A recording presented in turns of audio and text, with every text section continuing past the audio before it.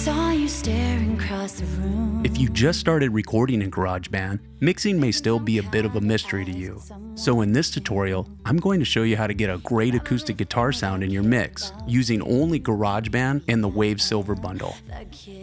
I usually start with EQ and use the high pass filter to cut some of the low end. I start at around 75 Hz. This of course depends on the guitar sound. If it's still boomy for the track, I will cut a bit more. Or I may notch out a bit in the low mid range if the guitar sounds muddy, somewhere around 200 or so.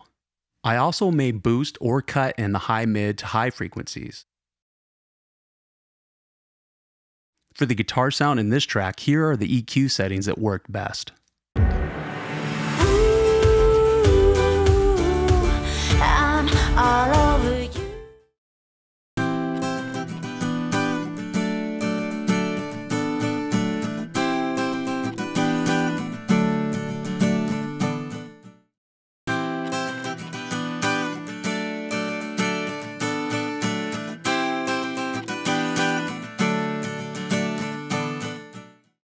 Next, I use the Renasant Axe compressor. This compressor is designed specifically for guitar. It is really easy to adjust.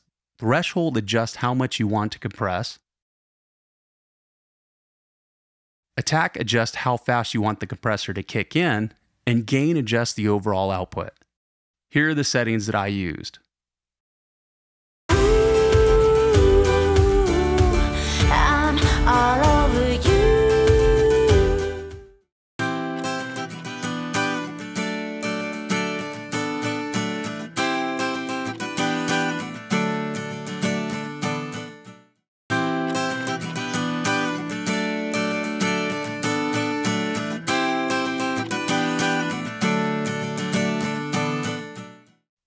Remember, we want the guitar to sound good in the entire mix. So when making changes to the EQ, compressor, or any of the plugins, it is better to have all of the instruments and vocals playing. If you solo it and make changes to EQ and compression, it's almost guaranteed to sound different when you bring the other instruments and vocals back in. Next is reverb and delay or echo.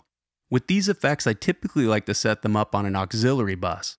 However, GarageBand does not have auxiliary buses that third-party plugins can be used on. So you have two choices. You can put the reverb or delay on the track itself and adjust how much dry versus wet sound you want on the plugin, or you have to use the master reverb and master echo that GarageBand offers.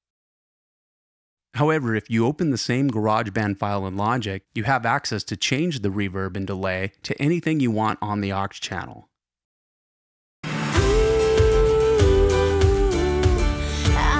All over you. With the variety of different guitars, microphones, mic preamps, and rooms that you may record in, all guitar recordings will be a little different and need slightly different processing in the mix. The settings I showed you here will get you very close. You will just need to tweak them a little bit to fit your music.